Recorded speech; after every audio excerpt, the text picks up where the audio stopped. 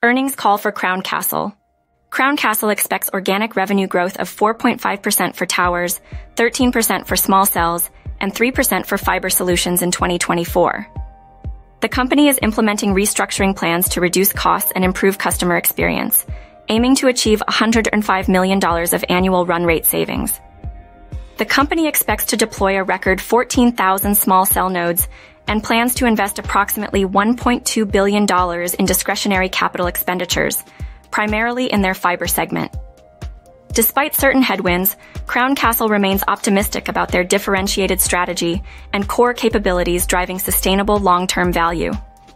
CEO Jay Brown highlighted the company's ability to invest capital and drive long-term returns during periods of disruption. Looking ahead, Crown Castle expects a 3% net growth by the end of the year, driven by increased activity in core leasing and a reduction in churn.